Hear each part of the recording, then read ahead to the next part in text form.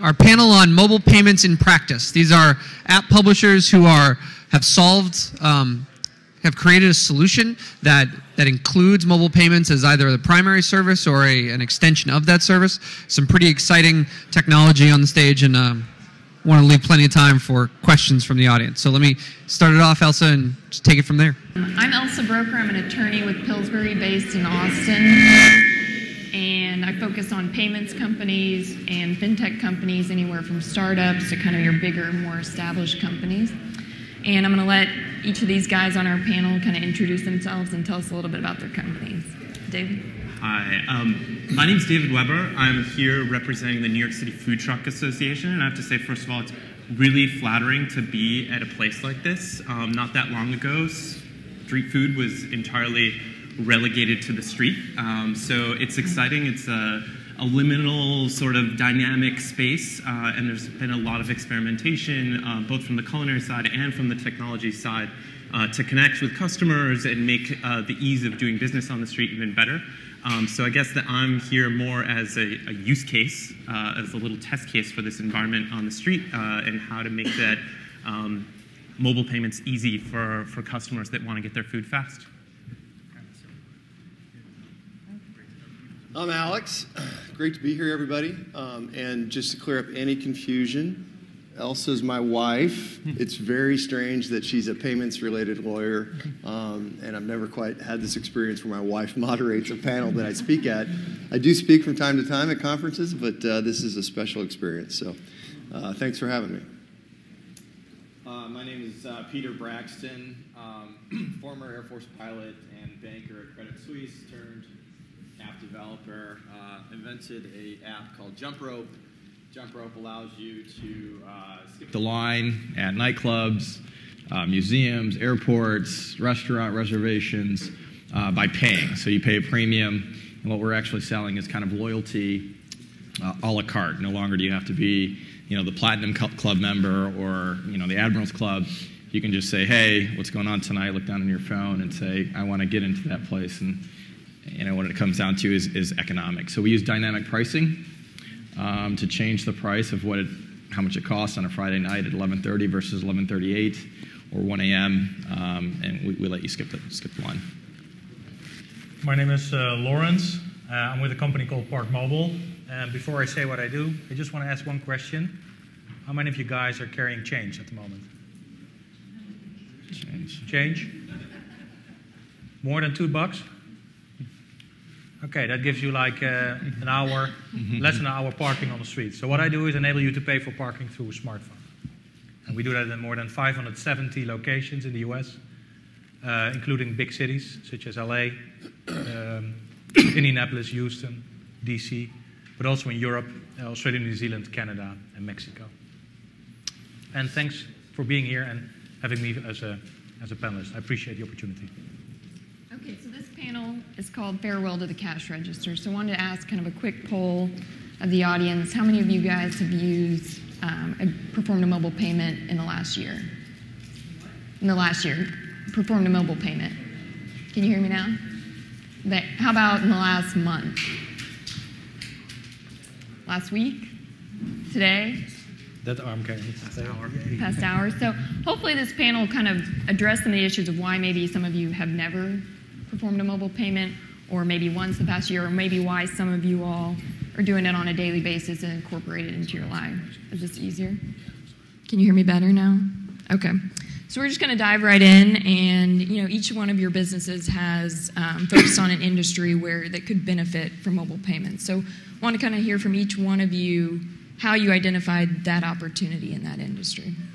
I guess, Lawrence, we can start with you. Well, I don't know how you see it, but nobody, at least I don't like to pay for parking, and I can only assume that you don't like to pay for parking either. But if you have to pay for parking, you better make it as seamless and as frictionless as possible. And that's what caused and sparked the idea to start Parkmobile already 12, 13 years ago in Europe. We saw that rates started to increase and that people had more and more complaints and issues by feeding meters, walking to meters. They didn't carry enough change anymore. So we thought, how handy and nice would it be if you could just use your cell phone, to call at that time, tin can voice IVR, and then start your parking transaction, and then pay after a month. So we invoiced them. That was in Europe in the good old days. And this solution, grew and became more mainstream. And today in America, 87% of all our transactions are conducted through mobile apps, and we have more than 1 million transactions every month. Again, in 570 locations, and we have 1.7 million members, and they just love the solution. So it's growing rapidly, and we're very excited. Peter? Sure. Again, starts out with a problem, and I think the problem is how many people in this room like to stand in line, right? I mean, you're always wondering what's going on ahead of you, what's the, especially in the wintertime, it's cold outside, you're trying to get access to something, some people are willing to pay. And so what this originally happened, my brother's a neurosurgeon, he's also in the military, he's in the Air Force, and he was deploying to Afghanistan, and he calls me up one day, I'm in my little office in Chicago, and says, well, what are you doing tonight? I said, are you coming to Chicago? He said, no, I'm my date to get deployed to Afghanistan moved up a month. Do you want to go to Vegas tonight? And so I said, sure, let's go. So I left my office, got on a plane, I show up. My little brother's there, he's there. My brother, his surgeon, his fellow surgeons are there. And we're all going to see him off. We do the steaks, the scotch, and then we go to a nightclub.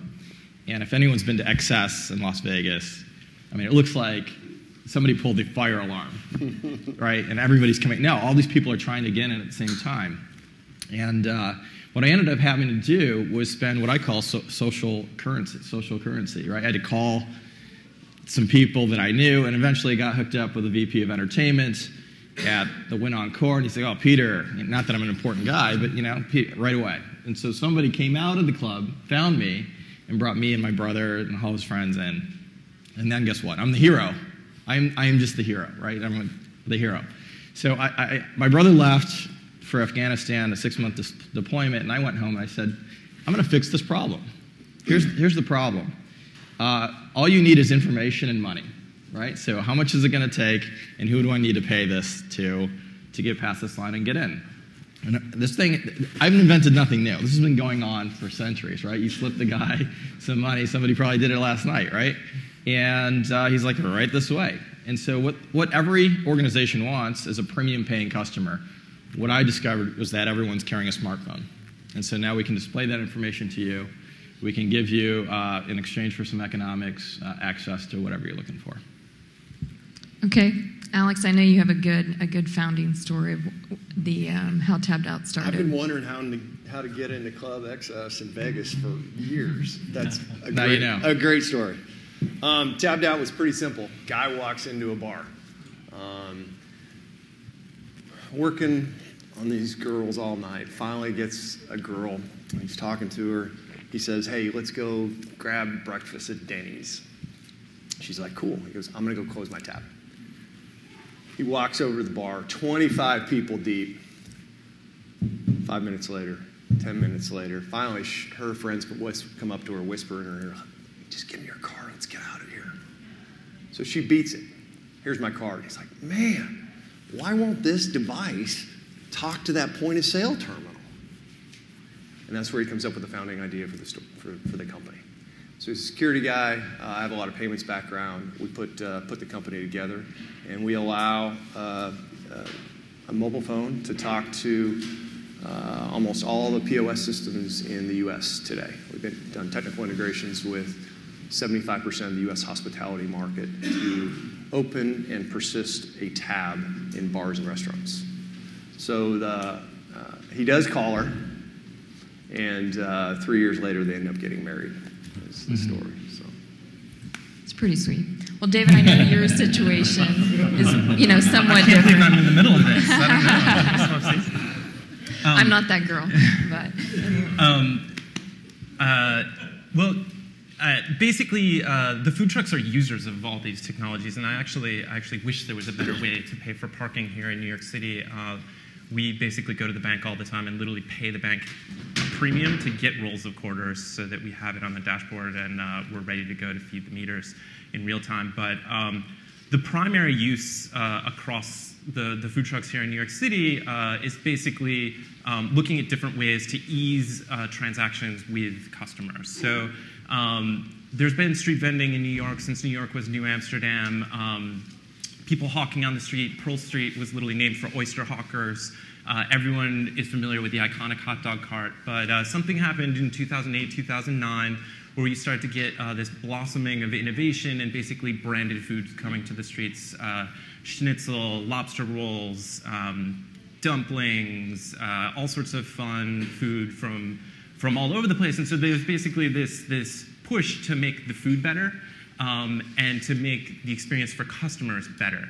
And one of the challenges of being on the street is there's not many things you can control. And when you walk into a restaurant, you can control the lighting, you can control the vibe in terms of like the experience, like what sort of carpet there is. On the street, you're sort of stuck with the street. You get one person there, and then how you pay becomes a very influential factor. More and more people just aren't carrying that much cash. And you lose transactions if you ask people to go grab money from an ATM, and you lose the opportunity to potentially upsell if you're working within the constraint of what's in someone's pocket. So we've worked with a lot of people from the beginning: Square, PayPal, Level Up.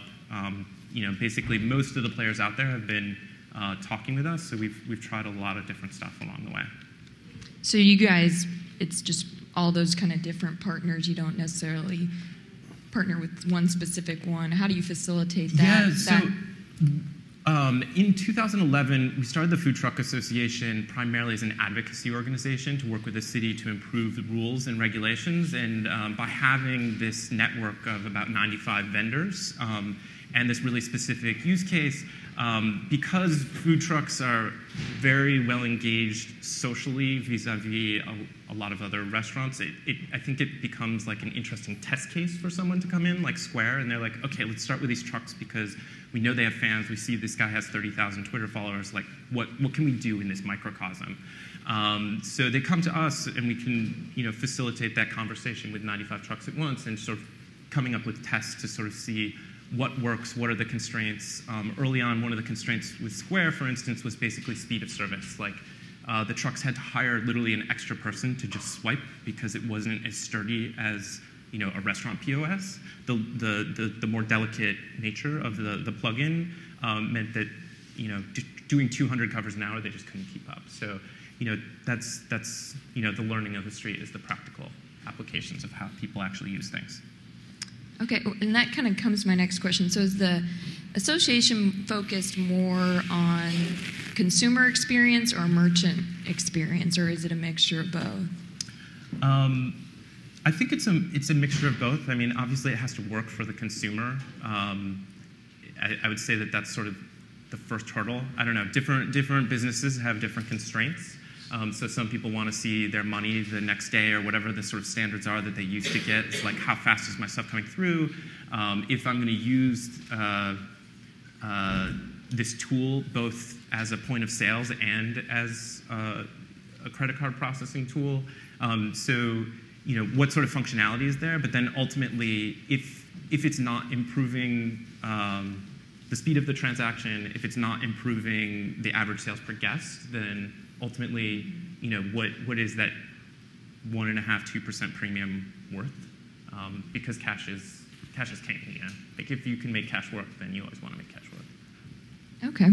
And that kind of was one of my main questions I want to discuss on this panel, because we talk a lot about the consumer experience, making it frictionless.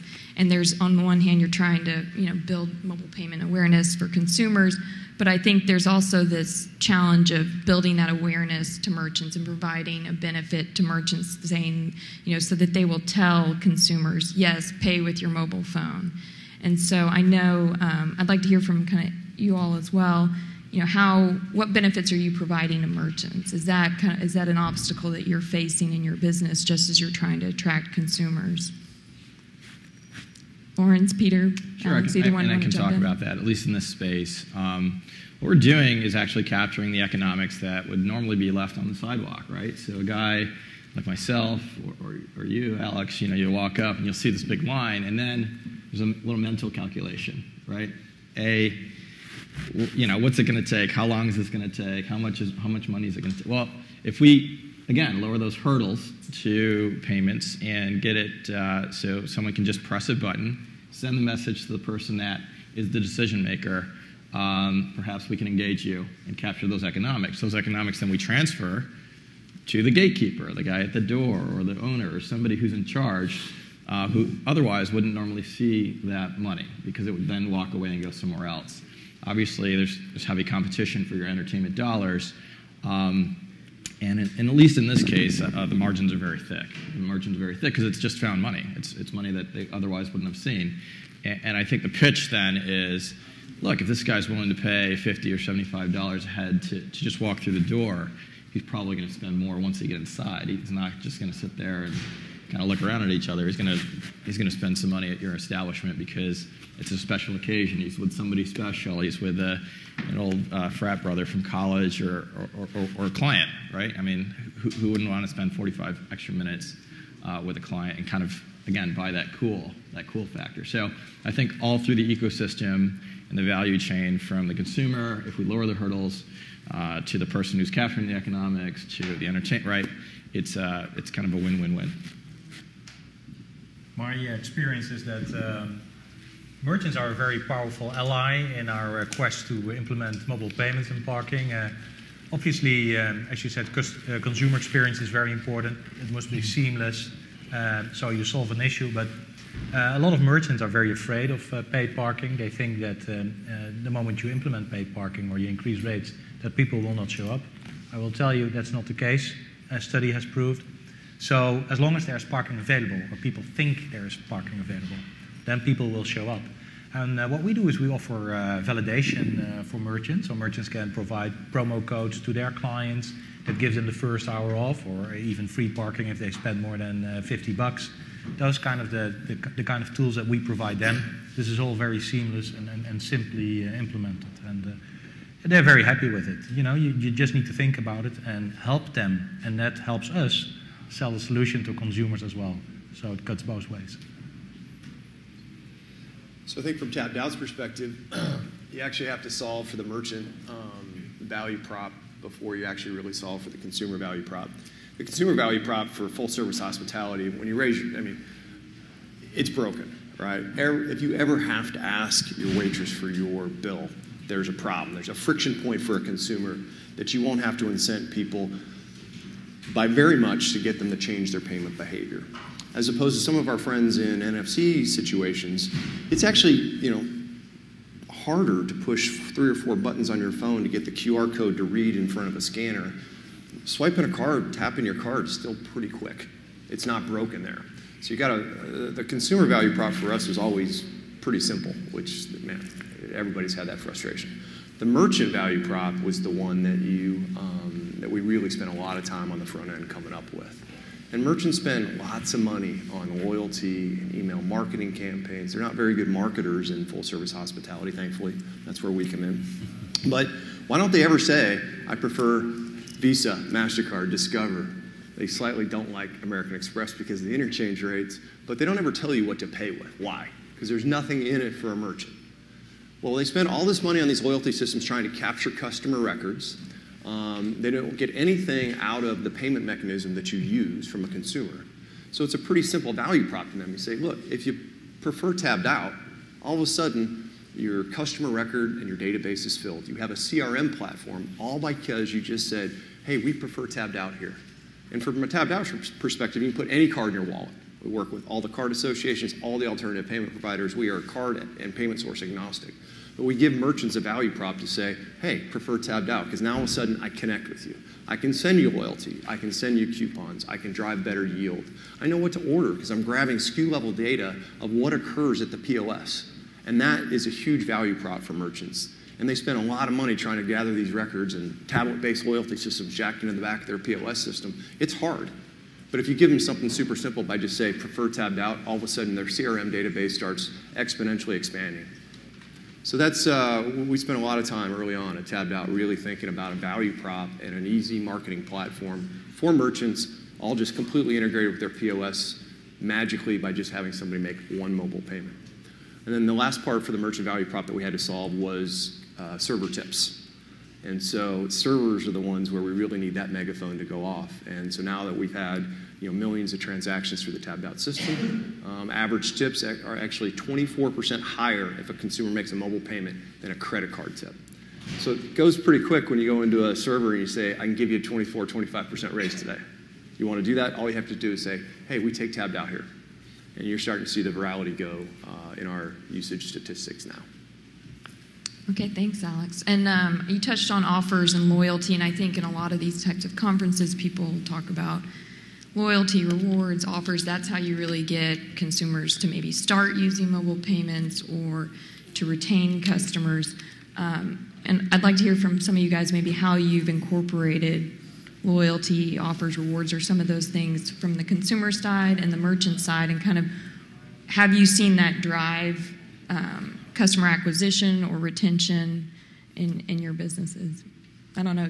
Is that part of something that you guys do? I think it's a very typical idea in hospitality. Like come 10 times, we'll give you something for free, right? And there's like very low tech starting solutions for that, where it's like, here's your punch card, come back every week. The problem with that is like it's very easy to find a hole puncher that's the same shape as the one you have, and then all of a sudden you're like, this guy every day he's coming with the same thing.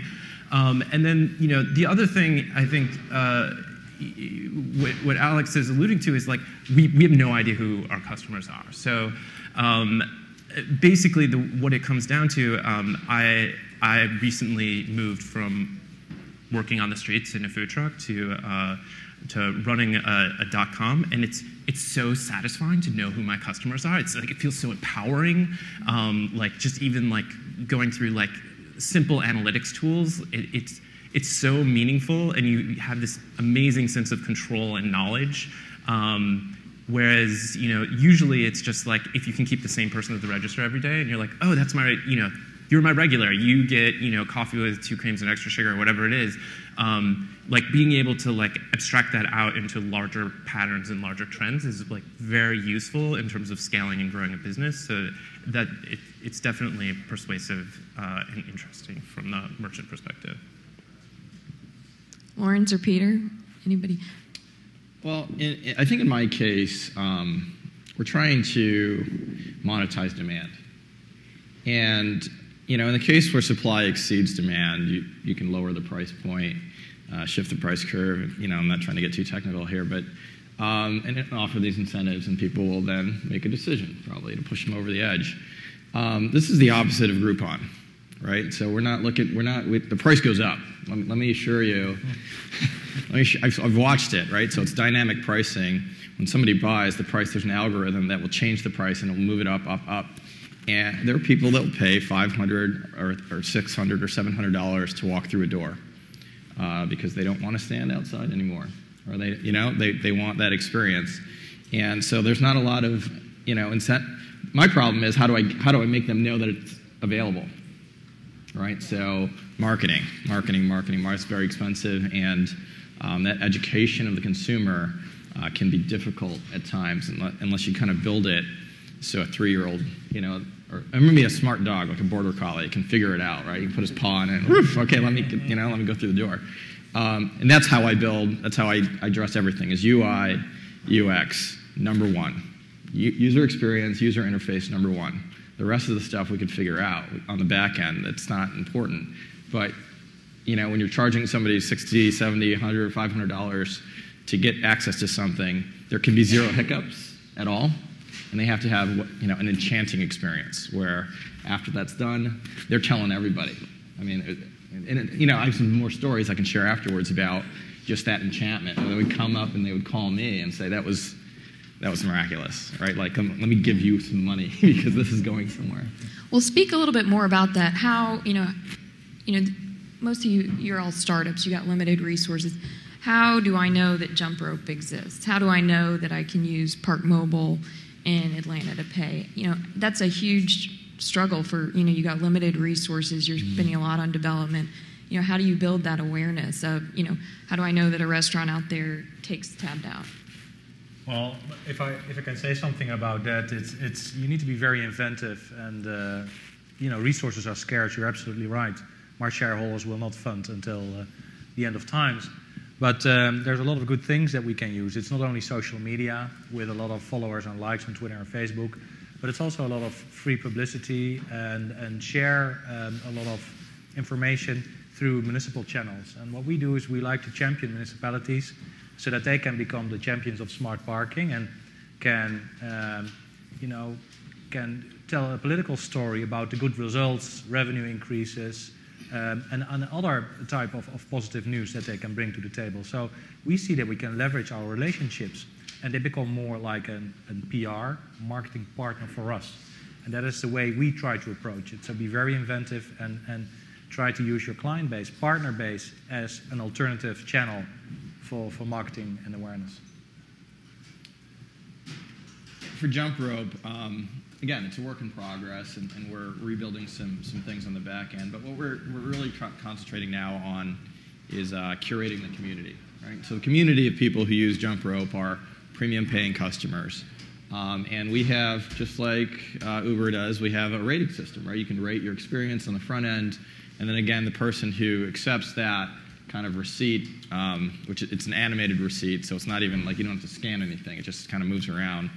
And the door guy can then say, this was a nice transaction, it was pleasant, the guy was nice, and I let him in, and he's happy now. So he can rate that, again, that customer. And I think we're building a community where it's just kind of self-contained and curated, and I'm not looking for, scale to a gazillion users, because it's very difficult. It's extremely, extremely hard to do that.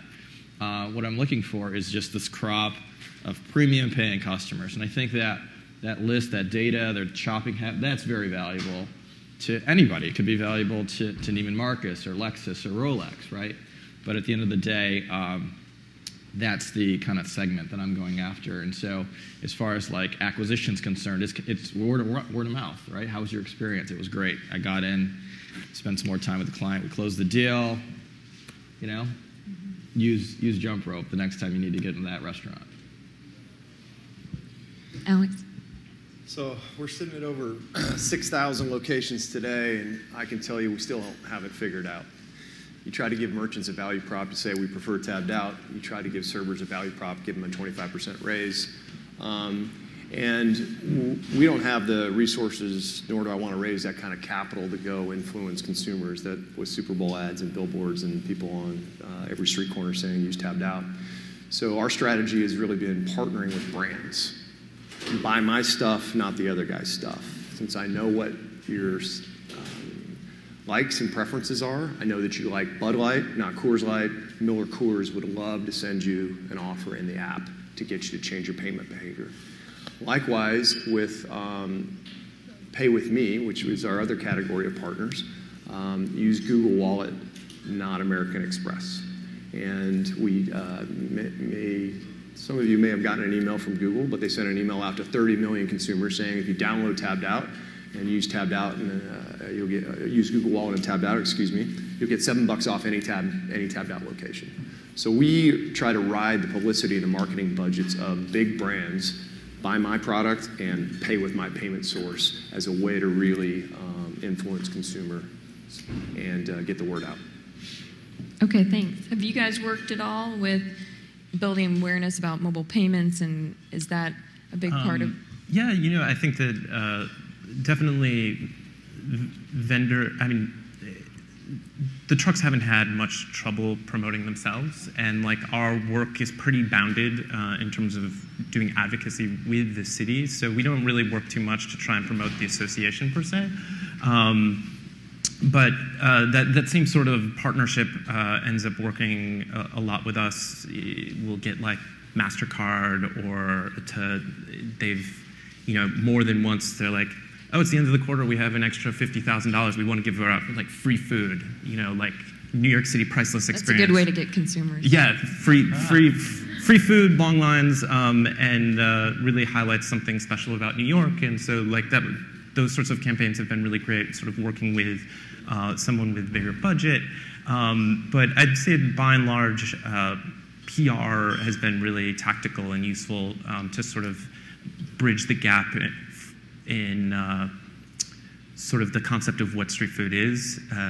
So, when you can get like a New York Times review of a food truck, or the New York Times, or Cranes talking about like the economics of the street. Like that's basically moving the product mainstream and like getting this set of branded trucks in front of the community that they're trying to sell to. Okay. Well, and we kind of talked about some third-party partners in various scenarios. I know some of you rely on kind of payment partners in order to facilitate this mobile payment transaction. So I wanted to hear a little bit from you all about either how you identify those kind of relationships, how they function within your business and within your app and your product. Go for it. I think it's extremely important that you offer a choice to your customers. So besides the traditional debit and credit card payment methods, we accept PayPal as well. We are directly integrated with them, and it works wonders. Their growth within my customer base is the most aggressive of all. So I'm very excited about that. And when you mean aggressive, you just mean that's where you're seeing... I see a natural growth. So in terms of payment methods, the PayPal growth is fast. It's going faster percentage-wise than debit credit card. And as an alternative, we also offer a stored value solution, a wallet with Citibank, and we just do that to mitigate the the effects of the Durbin Amendment on small ticket transactions. So that's something that we did as a defensive mechanism. But it turns out that people like it as well because of the lower cost. We're also able to offer them a little lower rate per transaction. So is that, would they fund a Parkmobile like wallet, almost like a gift card type of? They fund a wallet that is charged to their payment method on file. For instance, $25 or $50, and the first time they start a transaction, just charged to that wallet until it reaches a certain threshold. Then it's reloaded again, and so we got a lot of good feedback about that. But again, if you just park 2 or 3 times a month, you might decide that it's nothing that it's for you because you don't want to allocate $25 or $50 in that wallet. So we just try to keep choices there and let the consumer prefer. We also talk to Google Wallet. We're very interested in that. I think every emerging payment type that is out there and that the consumer prefers, we're willing to directly integrate and accept it as a payment method. So for JumpRope, initially, we just didn't have access to credit, right? And so we had to take anybody that would provide us merchant processing capability. We used Authorize.net and another merchant processor that helped facilitate the transaction initially. And right now, if you go on JumpRope right now, it's not working because we're switching the payment processor to Stripe. And the reason I won't be able to get into the clubs tonight. Then. Not tonight. Well, you can still do it the old-fashioned way. Show some money. Show some. Yeah, that's what it is, right? It's economics. So the reason we're switching to Stripe, and we've actually talked to Braintree, and we didn't have this real credit history, so they weren't really interested in us. But at the time, we thought, hey, why don't we open this up to anyone in the industry, right? So if you're in the liquor sales business or even in music or a bartender or anybody in the ecosystem that can help facilitate access for somebody, why don't we give you the power to earn that capital instead of just the nightclub, like the owner, right? And so there are all these players in the industry that can give you access to Fashion Week or can give you access to some Super Bowl party. It doesn't have to necessarily be a nightclub at a specific location. We're opening it up to them, and we're going to pay them and move the money from the consumer, through JumpRope as a pass-through, and then Stripe will facilitate the payout on the other side. And so we're switching that up, and we're rebuilding some of the front end to make the UI UX discipline. You have to make it seamless, easy, and enchanting and delightful to use. Otherwise, people will just toss it in 2 seconds. Alex? Early on for us, it was really important to be open to all the payment sources. So any token or 16-digit PAN we can accept and process as payment. We also thought it was really important not to require the merchants to have any separate settlement. And one of our early payment partners was PayPal, and they're a great partner of ours still. And one of the big friction points that they had really getting established offline was requiring merchants to have another settlement account to settle PayPal transactions. And so it was important for us early on, taking some of those lessons, to not require a merchant to switch payment processors or acquiring relationships to get tabbed out. So whoever you settle with next day, same day, we don't impact that. And whatever card source you want to use as a consumer, we allow that as well. And that was important. And you see some of the other startup competitors that tabbed out and that have this current generation and the past generation, all of them required a separate settlement mechanism for merchants. And it's just really hard to get scale there because they're small businesses in our world. Full service hospitality is really a small business. And they don't have the accounting time and resources to go back and settle 2 transactions. What were the chargebacks? Who do I call? Where do I go through? It just needs to work seamlessly. And all of them want the same thing. You know, they're used to getting 97% of sales tomorrow. And so we were careful not to impact that at all when we launched. Okay, thanks. And David, I know you mentioned talking about Square and other companies like that. Are they actively, seeking you out, or is this something that you're going out and trying to find options for? I would say that so in addition to running the association for food trucks for vendors, we have an allied membership program where people that are interested in the industry can support us, and we provide access to the members, selling opportunities. And the community that is the most interested is this payment processing community. And I would say that there isn't a week that goes by that someone doesn't email us. It's usually like some one-off guy at a merchant services company.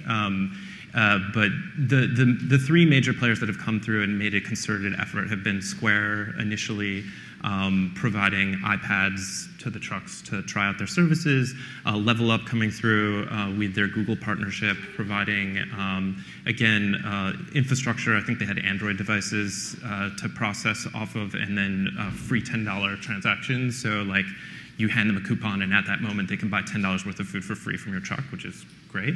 And most recently, right now, PayPal's been aggressively trying to convert trucks surrounding, and also parts of the community of New York City, to create little pockets. And they've been giving away lots of money. Yeah, so they're buying full-on POS solutions, iPads, cash drawers, receipt tickets, printers, and that's had extremely wide adoption because they've basically taken any sort of friction or challenge for the trucks out of the way and said, like, here's everything, and on top of it, they're waiving all the processing fees until the end of the year. So, like, why not? Everybody's giving it a try. Well, that's why I was kind of curious, because you all are almost testing out all these various technologies, NFC, the mobile wallets. And so from the merchant perspective, what has been kind of the most attractive? Hasn't worked quite so well? So some of the hangups, again, I mentioned earlier for Square, the speed of service, it wasn't enough. Also, back in 2008, a lot of people were using cash registers, and once people are trained on their cash register is such a pain to set up, like program each button, but once your staff know how to do it, it's actually much faster than an iPad and like swiping between screens, because like a lot of the layouts, just there aren't enough buttons for the number of SKUs on even a food truck, which all has a very limited menu. So there was a lot of pushback from the staff where they're like, oh, I can run this transaction in like 10 seconds, and on this iPad, I'm like picking, and then doing modifier. I think part of it was, like you were saying before, is the user interface. Like, especially early on, it just wasn't where it needed to be to compete even with the cash register. And then more recently, things that we hear that are very persuasive, obviously waiving all the transaction fees and giving free equipment, like that gets people really excited. But one of the things that PayPal's come to market with that's sort of put them over the edge against Stripe has been like 24-hour phone support, so actually being able to call people and that human connection. I think especially in hospitality, people like to talk to each other. So that's something that I wasn't necessarily a decision criteria for me, but I've seen like the trucks really loving. That's a really good point. I think that's probably something you all deal with as well, is like you have the customer support, but also providing a certain level of merchant support, because this is a new technology. And so is that something, how are you all providing merchant support? Is it through website? Is it through app or platform? How are you kind of addressing that issue?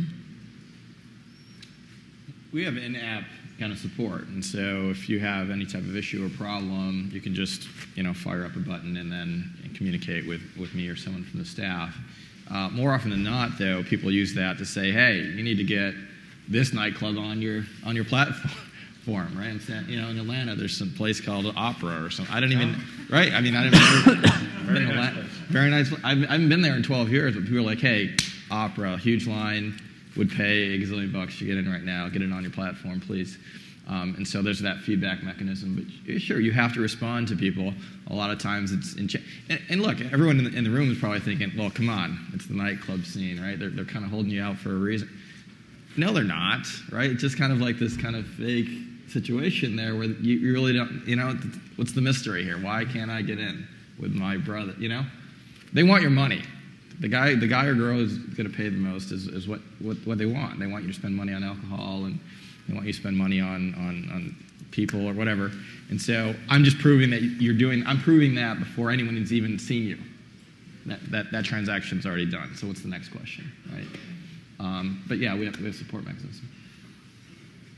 Alex, what's merchant support like at Tabbedout? Man, it's a pain in the neck. Number one issue for us is, the wait staff are just not the best at just network admins. So they think repeatedly just holding down the power button on their POS system is the way to fix all problems. So we have a lot of questions about just refiring all the EXE files that need to sit on a POS device.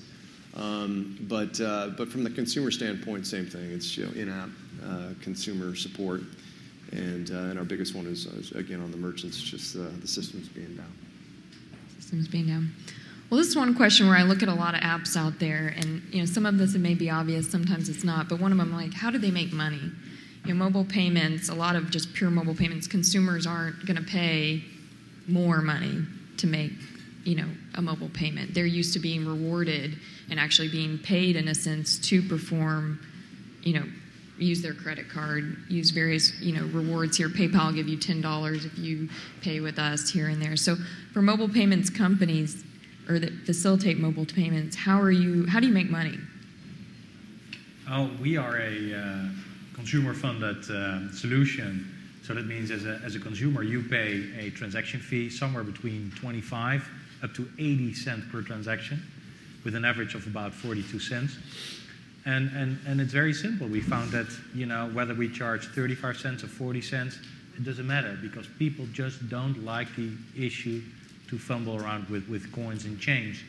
So we have a very robust recurring business model. And also, if you look at partnerships with our car manufacturers that we're talking to now for the connected vehicle to make, our payment engine a default payment engine within the GPS system of vehicles, there's also a recurring revenue model built in. And we see that it is growing in a way that very pleases us. Yeah, that's interesting. So I think certain industries, consumers may be willing to actually pay an additional fee to make a mobile payment versus other industries, they may not be willing to. But it's creating, they're just reducing that much friction. We're like, I don't want to deal with it. So that's interesting that, in parking, that burden is borne by the consumer. Yeah, I mean, we all have a kind of bad experience with parking. So don't tell all the stories after this, because I have not that much time. But it is really a moment of pain. And I think if you're able to identify a moment of pain, just with you waiting in lines in a nightclub while your time is just scarce and you just want to get in, those are the most powerful moments. And yet, exactly at those moments, people don't care about money anymore. They just want to get it solved right here, right now. And I guess that's a little similar to JumpRope probably as well. Yeah, absolutely. Look, if you're an attorney or a plumber or, a landscape, you know how much your time's worth per hour. You know how to price it, right? Emotionally, the rudest thing you can do to somebody is waste their time, right? I mean, you can make more money, you can make more clothes, you can buy more food, whatever. No one in here can make more time. No one can. And so unless you can invent a time machine, this is kind of the best business that I think. There's no product that's changing hands. I'm not selling anything. What people buy here is a result, right? It's not a service. It's a result. Did the result happen? Yes. Happy to pay for it because that was the price. Oh, that's easy. I'll do it. And a lot of times, the fact that you're waiting, it's not in your control. And I think a lot of people emotionally like control. They like control over, how quickly they're going. And the worst thing you can do is, it's out of my control. There's a bus up there crashed into a fire hydrant. We can't take this road. There's a big traffic jam. I'm not going anywhere. We're working on that. We're working on ways to solve that problem or solve the problem at the airport, at Thanksgiving, or museums when there's a big exhibit. Or, and this thing happened. Waiting in line, it doesn't happen, it's not constant, but it happens all the time. Humans just tend to congregate and do things at the same time, whether it's eat breakfast or drive to work. And this, again, like I said, I didn't invent anything new. This has been going on since the dawn of time. But at Disneyland, right? You take your kids and they're trying to get on some ride. And you're waiting 48 minutes or an hour and a half to get on some ride. Oh, horrible. The sheer horror. You'll pay whatever it takes. The sheer horror. So, long story short, it's an exciting kind of area to be in as far as making money. It's obvious, right? People will pay, and we take a cut of that, and we relay and move the rest of the economics to the person that gave them that access. So. Are you talking to Disney now about that? Well, not yet. What we're really excited about is American Express, like Black Card, or we're talking, Priceless.com. These experiences from MasterCard that can provide, people want experiences. At some point, we accumulate enough stuff, right? We've got enough things. I've got enough clothes. I've got enough dishware. But what is priceless is going with your brother, to, I don't know, South America somewhere and hiking. That's experience is something that people are willing to pay for. And that's, I think, what a lot of people are trying to deliver, right? We're just facilitating that and kind of granting access for people. Okay. Well, I know Tabbedout has gone through, charging a customer to various different models, and I think that that's kind of been an interesting evolution to kind of test what works and try and find a way to, make money where the consumer isn't necessarily bearing the cost in some of these, like they're willing to do in some of these other industries. But, in a restaurant or bar, people are comfortable paying with their credit card, and so it's going to take them, they're not going to pay extra for that convenience necessarily. So I'll make a quick comment, then somebody's putting their hands in the air. Oh, okay. Yeah, I think there are some businesses that mobile payments will lend themselves to a consumer transaction fee, and I think those are cash-based systems that go to a phone. I think when you're on a card-based system, like hospitality, you're used to paying your transaction with a card. One of the dumbest things we ever did at Tabbedout was we started charging people $1 because we thought it'd be a lot more convenient because they'd just pay $1 to not have to wait for their waitress or waiter. That was the stupidest thing in the world. And then I read a report on why people will spend $4 or $5 in gas to save $1.50 from an ATM transaction fee if it's not in your network. And it started dawning on us that charging a transaction fee when you're not on a cash-based system is probably not the way to go. And our number one negative app review still is, man, those guys charge you $1. We haven't charged $1 in 3 years. We make money through partnering with acquiring relationships that go out and make Tabbedout a part of their value proposition. And we don't really talk about mobile payments anymore. We talk about how do you get a customer into your database. They just happen to make a mobile payment. So our acquiring partnerships go out and actually sell this on our behalf as a value-added differentiator by somebody making a mobile payment. That's how we make money. And as I mentioned earlier, brand sponsorships. Buy my stuff, not theirs. Pay with me, not the other guy. Okay, thanks. Well, I'm going to open it up to some questions. You, sir? Yeah, let's say Peter helps me jump the rope so I can start recording an hour earlier. And Alex lets me stumble out onto the sidewalk 40 minutes earlier before I sober up. And Lawrence helped me figure out what the heck I did with my car. I can all do it, yeah. We have a Find My Car built in the app, and a lot of people are using it. And, it's a pain if you have a big parking lot and you don't know where your car is parked. That spoils the experience. And one thing, there's an RFP coming out for New York in the next couple of weeks, so you will expect mobile payments in New York in the next, I would say, 6 to 12 months. You, sir? Question for Peter. Just downloaded the app, saw a catch is coming soon. Sure. I go in there It's a separate transaction. This is, I mean, again, in the beginning we thought about different things we could sell, like coat check or even valet parking or something, but we wanted to remain focused on just that one pain point, which is access, right? I mean, you can figure out what you want to do with your coat, or where you put your car, or whatever. That's not our business right now. Maybe we could expand into that one day if our community is big enough. But right now it's just, hey, catch, how much is it? Paid. Here's an animated receipt. You show it to the door person. The door person says, right this way. It's that simple, and that because the less moving parts you have in that transaction, the less likely you're going to have disappointment, in that transaction. Again, it's user interface, one button, one touch. Everyone in here has heard of Uber. Uber is very exciting because they just figured it out. They figured out how to call a car with a button, and then the rest takes care of itself, right? So, I mean, I'm kind of a student of user interface and user experience, and not necessarily even technology. I mean, who knows what's next? I just went to an Internet of Things conference last week about, the light bulbs you're going to start paying your electric bill through the light bulb, right? I mean, the product of the year last year apparently is this light. It's an $85 light bulb. You screw it in, and from your phone, you can change the color of the light bulb or something like, right? And so all these things, that's great. That's cool. There are things you can drink that will diagnose what you're, all that stuff is cool, and I read about that. But what I'm a student of is, again, the heart. Like, how do you feel after you just interfaced with a piece of technology, right?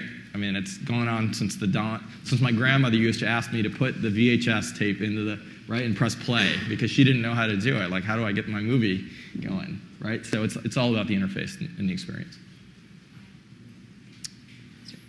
Two quick questions for you. Do you charge like a percentage of what the person is willing to pay or a fee? And are you going to include like a cloud score, and maybe someone with a higher cloud score would get a cheaper rate? Sure. So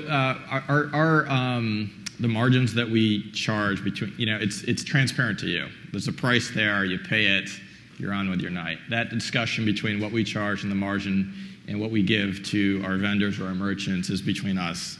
And, they're healthy. Right now, they don't complain. It's like, oh, you want to give me money just to, okay, I'll do it. Sounds good. As far as like a clout score is concerned, everyone's concerned about clout is essentially credit, right? Like, what is your ability to either behave yourself or pay or not charge back or complain or something like that? Yeah, we're constantly monitoring our community. We're curating it because that curated community is worth something to everybody. It's worth something to the NHL or the NBA. It's worth something to the NFL. It's worth something to Neiman Marcus and, like I said, all these brands. It's worth something to Walmart. They want quality customers. Everyone wants quality customers. So yes, we keep track of that. Right there. I'm sure each of you are using analytics in one form or the other. Since we're talking about payments, the ultimate conversion goal is when the consumer pays money. Mm-hmm. Have any of you gleaned anything interesting from looking at your analytics, or things that were actionable, or things that were just funny? That's a good question. I have some analytics. In DC, for instance, more than 50% of all parking is going through my app in 2 years' time. So street parking. So what will happen in DC is that they're going to take out meters from the street and make it pay by phone only. So that is one of the effects that is starting to happen. And that means that they're going to save more money and they create more revenue. But at the same time, they're going to use all that data that is generated through your cell phone, and they're going to say, okay, now we know how many people parked at a certain time of the street, and they're going to use that to implement dynamic pricing. There you go again. And why is dynamic pricing important? Because it affects us all. 30% of congestion in cities is caused by people like you and I looking for available parking. If you have dynamic pricing and parking availability, then you can mitigate those issues and you can reduce CO2 emissions. These are the real benefits of tomorrow that we talk about. I can talk way more about it, but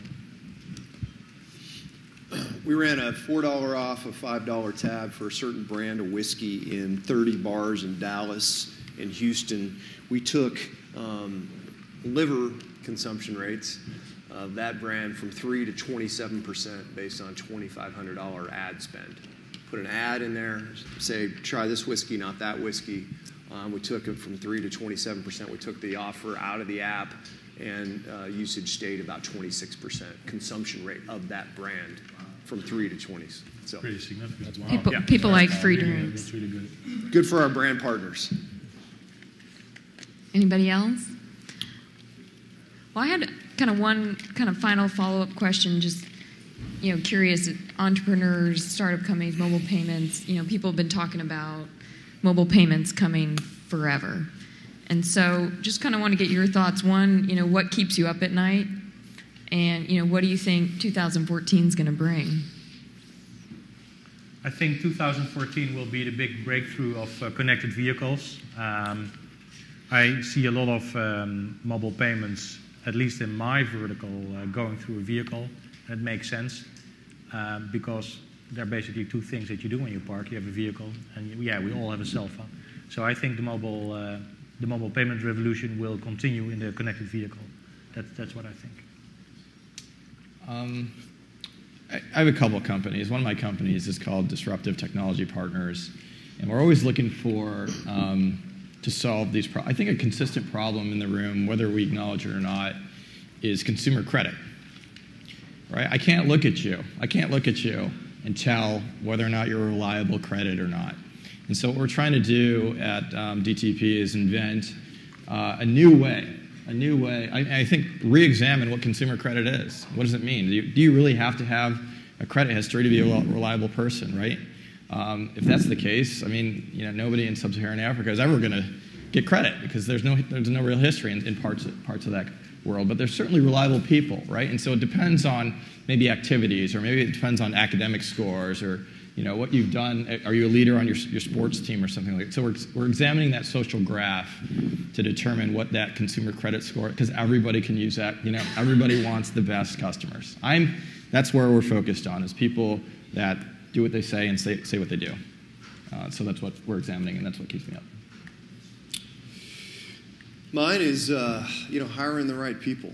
So, we're aggressively growing the company.